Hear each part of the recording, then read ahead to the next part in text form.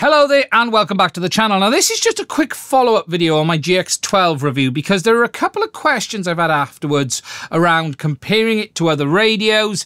So I'm going to do that in this video, mostly this, the T20. But I also want to talk about ergonomics a little bit because I've had questions on that. And I just want to cover some things that I didn't talk about in the video. I glossed over a couple of things because I just assumed you would know.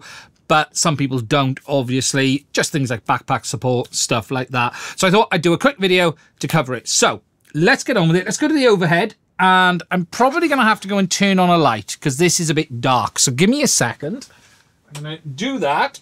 You're going to see some behind the scenes stuff in this video today. What you wouldn't usually see because I'm going to try and not bother to edit this one.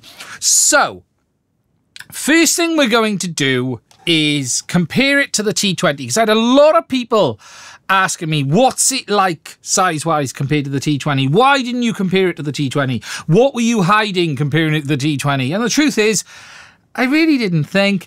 I compared this to the other sized Radiomaster radios. I was a massive user of the Zorro, so I compared it to that. I'm currently a massive user of the Boxer. So I thought of I'll show it to you compared to other sized radios. I always knew this was a similar size to it. You could see that from the dimensions online.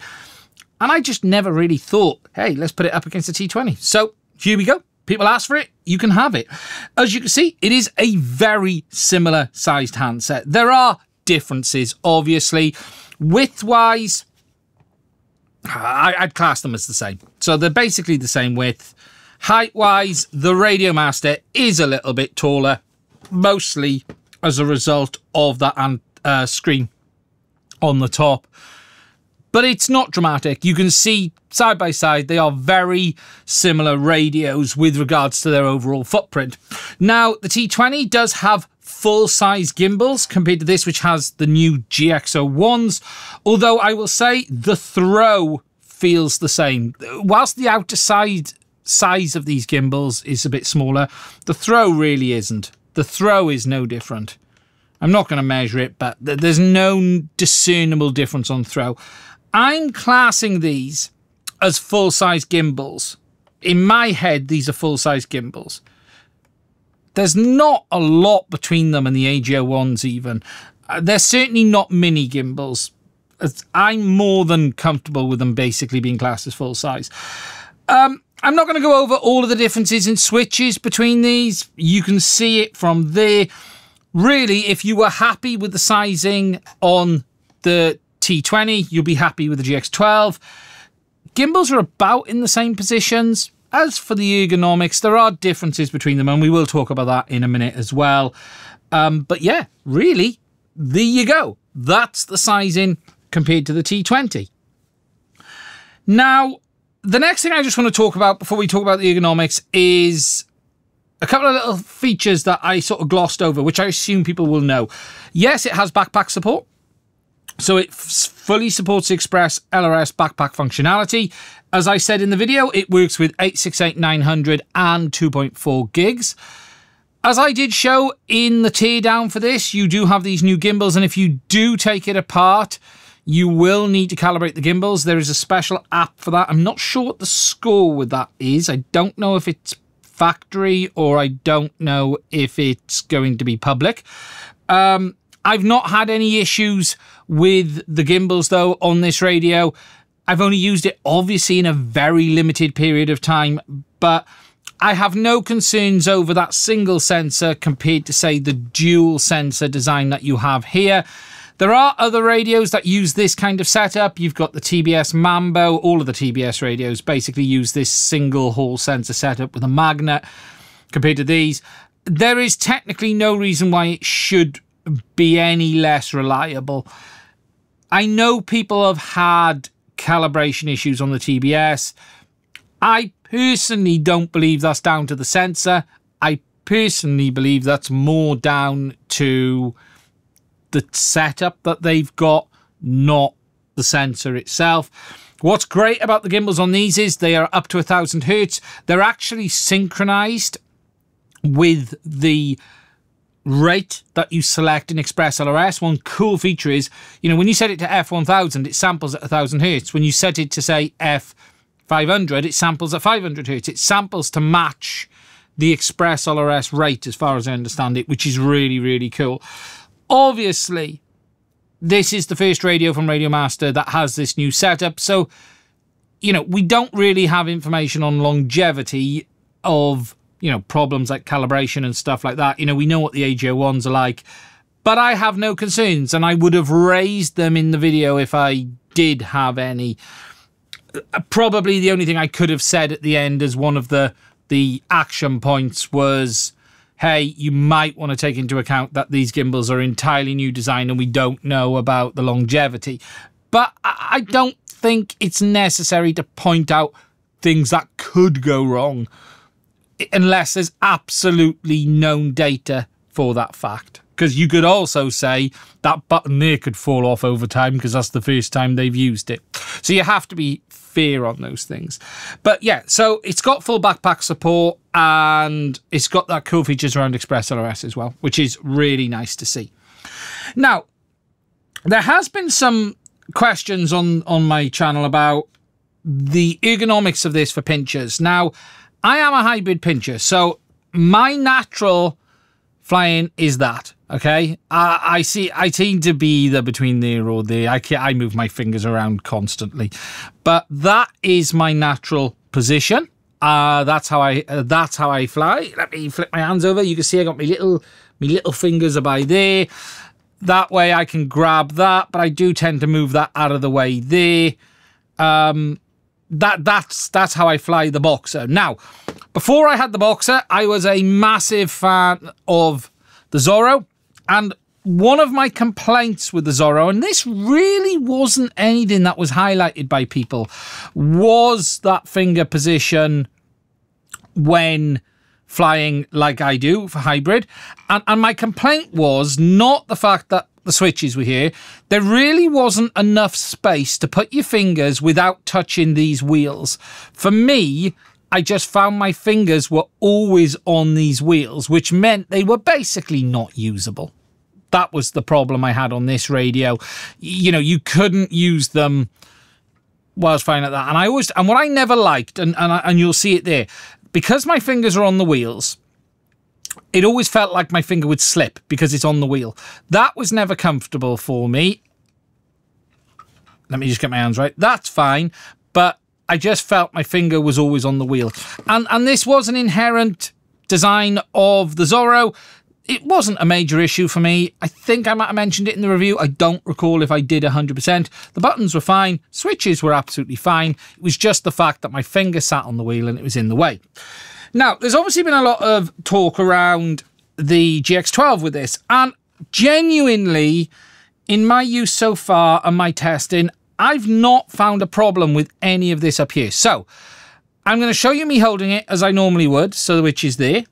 Now, my fingers are basically there. I'm not on that wheel, so I'm not covering that wheel, so my finger will slip. I can feel those front buttons, right? So you can see my finger is on there. I can feel them, but I'm not pressing them. I personally, as a hybrid pincher, I'm fine. I've got no issues. It is a little bit of a stretch, but I've got no concerns of these switches here. You know, that's fine. You know, if I want to flick off the arming switch, there we go. You know, for me, that's armed, that's disarmed. That's how I always fly. I've got, honestly, no concerns at all. No issues with that switch. That switch is quite far in. In fact, what I would say is that one's a little hard to reach without. You can do it, but you might end up sort of stretching your finger a little bit. I can see that one being that movement, basically. That's not really one I'll use in a quad. What I set my radios up for is arming. This is usually my beeper. You know, beeper. So off, beeper, flip, turtle mode, and then I might shove a mode over this side here, or I might use one of these down here for the modes, basically. But as for how I feel about the shoulders, I'll be honest, I don't think there's a problem. I honestly don't think there's anything here that I even would highlight, or did highlight in my review, because I'm just not noticing it. This was far worse. Anyone who's flown the Zorro, who's a pincher, this was just a nightmare, because my fingers are on them there, and you know, they're always moving. You can see my fingers moving there, because I'm on the wheels. So I always felt like that. Now, I don't hold a radio. I have it on a neck strap. I always do. I always have a radio on a neck strap. But for those who asked, I think I don't personally, as a hybrid pincher, have any problems. I don't feel I'm risking my fingers up against any switches. I'm used to that, being honest, because most of the radios have switches up here now. There ain't a radio that doesn't have a switch up here.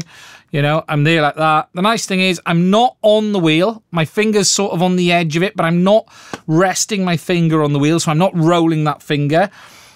I'm not touching that button at the top. I can press that if I want to. I am resting my finger up against that switch edge, but I'm fine. You know, again, I don't have a problem with that.